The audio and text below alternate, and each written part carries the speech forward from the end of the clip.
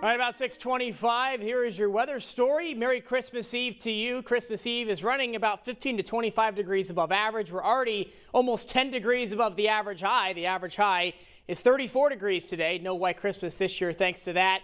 But the coldest air of the season, well, it's unfortunately arriving a week too late if you wanted a white Christmas, because we're going to be down in the teens and 20s next week. Dense fog advisories, the story this morning, up and down the I-35 corridor, central and southwestern Iowa is in that dense fog advisory. Closer look at central Iowa, 3/4 mile visibility up in Ames, Iowa Falls, and Fort Dodge.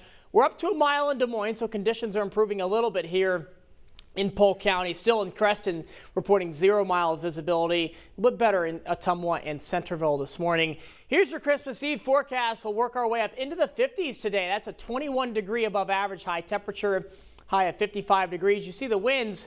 They're going to flip from the southwest to the northwest. That cools us down tomorrow thanks to a weak cold front. The sunshine will arrive probably in the early to mid-morning hours between about 9 and 11 a.m.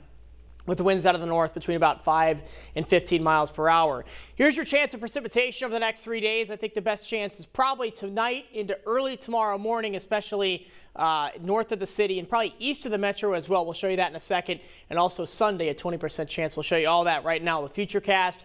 Mid-50s this afternoon. Places in southern Iowa will get to 60.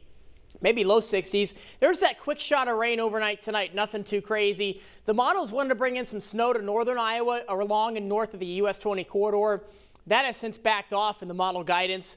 40s tomorrow, so cooler but still above average.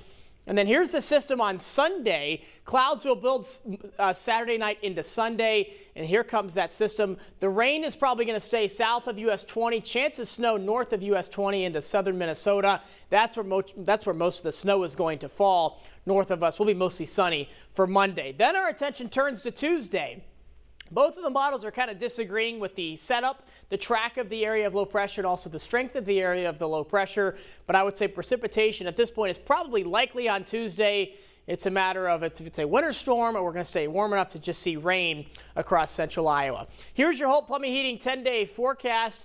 Cooling trend is coming next week. Unfortunately, there it is. It's loading finally. 40% chance of rain on Tuesday. Cooling trend going into New Year's Eve.